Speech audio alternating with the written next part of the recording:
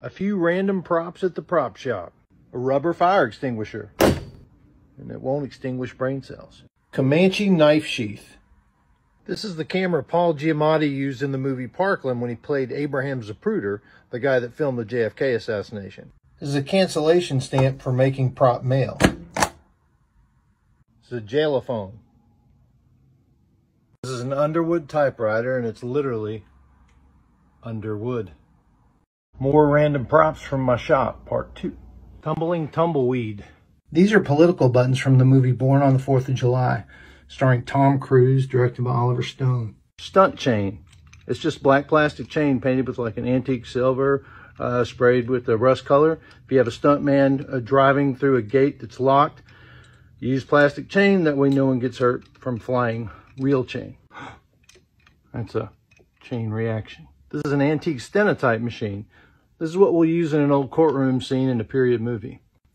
This is one of the racing numbers worn in the movie The Ringer in 2003 with Johnny Knoxville.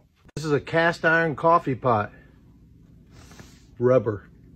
This is a cast iron coffee pot. Rubber.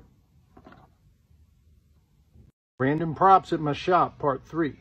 This corkscrew is from Machete, 2009, directed by Robert Rodriguez. Danny Trejo used it to pull out a guy's eyeball. Got my daughter Phoebe here at the prop shop, and we're sorting out the fake dead fish. If you need something smaller, let me know. Let me know. Come on, it's a good joke. Well, I'm fishing for compliments.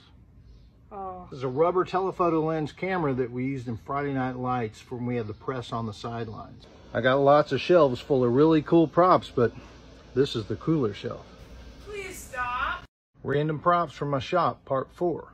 This is a urinal cake from The Ringers, 2003. Okay, a fake urinal cake. I'm a potty mouth. A couple props. I mean, they're not really props. They could be used as props. This prop can prop up a prop. This is Buddy Garrity's license plate from Friday Night Lights, the series. This is an Old West stick of dynamite. It's just a wooden dowel that's wrapped in craft paper and it's dipped in wax. This is a rubber flathead, but if you really need to tighten something with it, you're screwed. Random props from my shop, part 5.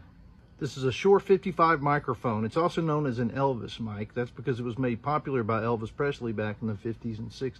These are getting harder and harder to find, so you don't want to do a mic drop with it or you'll get some negative feedback. This is a period flash camera. So if you have a gaggle of reporters, you just give them a bunch of these. I call them a flash mob. This is fake Iraqi money from the limited series Long Road Home for National Geographic in 2017. I like to call it faux dough. I call money dough because I need it. Random props from my shop, part 6. This is an authentic candlestick telephone. These were used from 1893 to the late 1920s, and I use this as a prop in The Sun for AMC. This reminds me that I need to call my assistant back. He asked me why I never call him back, and I just said I don't recall. A soubrette hot dog umbrella. When we're filming a New York street scene, but we're not in New York, we need things that'll be an instant read as New York. So a hot dog stand with a soubrette's umbrella will definitely do the trick. You see this and it's abundantly clear that you're in New York City. Soubrette's wieners are not good actors though. You gotta be an Oscar wiener. Frankly, I'd say I'm on a roll with these puns. This is one of the prop rubber worms from How to Eat Fried Worms, and the crew kept trying to get me to eat a real one, but I didn't take the bait. Random movie props from my shop, part 7. This is my prop postal box, and due to copyright reasons, it can't be an exact match to the U.S. mail, so it's close, but not to the letter. These are Native American parfleche cases. I initially had these made for The Sun for AMC. About 2 years ago, I rented them to the movie News of the World with Tom Hanks. They were used to store dried meat, pemmican, tools, that sort of thing. There's Tom Hanks, and those are my parfleche pouches.